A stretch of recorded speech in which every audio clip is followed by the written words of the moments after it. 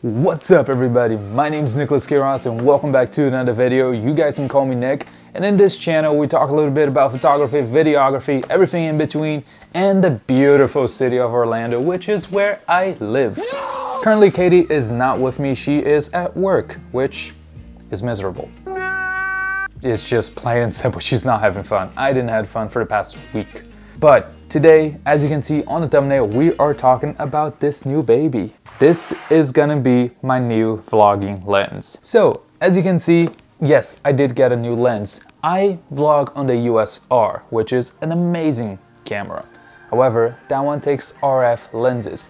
The best lens that you could get for vlogging on that one is the 15-35 f2.8 RF mount. That lens is expensive. If I'm not wrong, is $2,300. Yeah, I'm not paying that. Sorry, not happening. So I have the adapter, which is somewhere over there on top. Yeah, it's that thing right there. That's the EF to RF adapter, which means I can buy EF lenses and use those on the US-R. Nice. So why did I choose to do that? The RF mounts are expensive. They're amazing lenses, but they are expensive.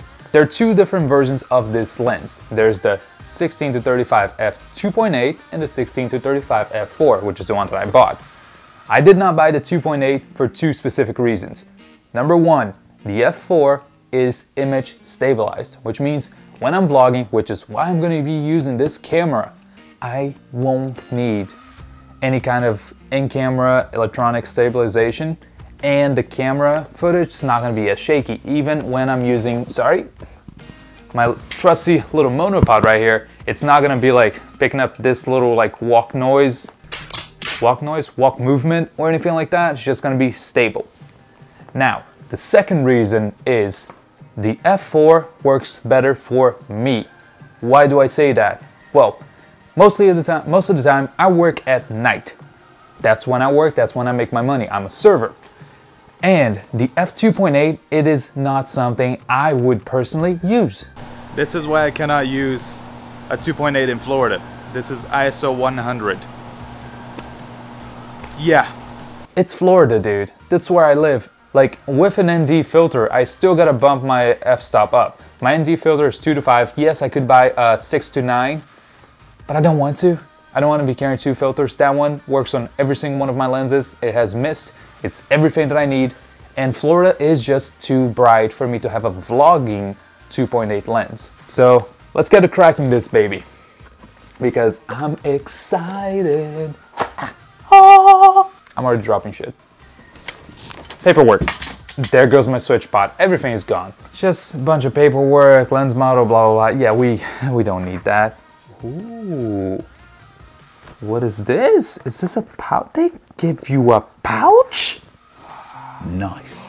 It's a little, look, it gets so flat and then just, and you can put your lens in there. And this is leather, this is nice. I love Canon. Boom, close it up.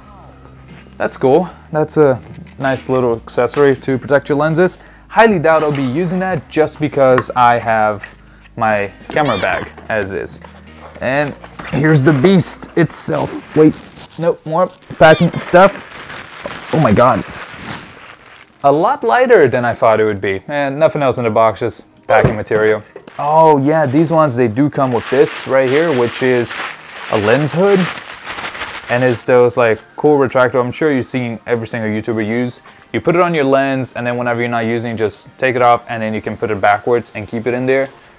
Pretty dope. And if you don't know, lens hoods, you use them to remove glare from the sun, that little like light beam reflection. If you want to use those in photography, it's an amazing little reflection to capture on a photo. Sometimes in video, the sun is just too strong, you just cut a little bit of that light. Dope. Ooh. Big filter right there. It's a 77, which is the exact size of that filter that I have right there, which is the Freewell Mist.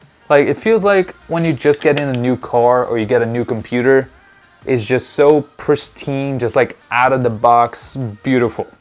So amazing. And that lens hood, like I said, goes in right there. Wait, there you go. So it goes in right there, cuts down the glare and everything. It's pretty secure, won't go anywhere. And then to remove it, you just take it off and you can put it in like this. There you go. There you go.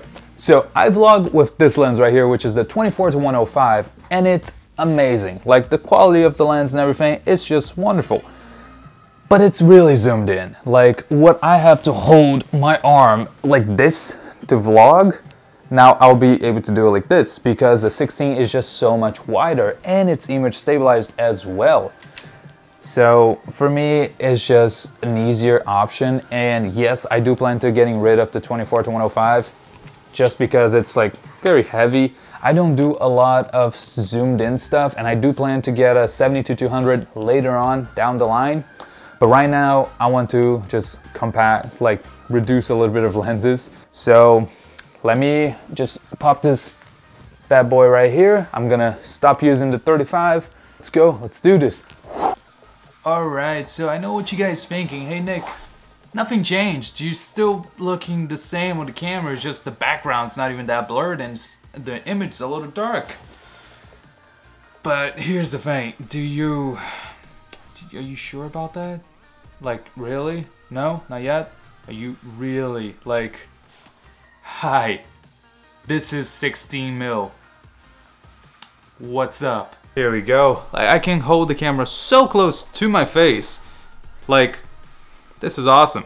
This is crazy. And of course, I'm not even vlogging on the whole wide zoom it is, but here you go. Because I know that the house is a little bit of a mess and my mom's gonna kill me. This is awesome. All right, I think I talked too much about this lens. You guys understood the idea. It's wide, it's awesome.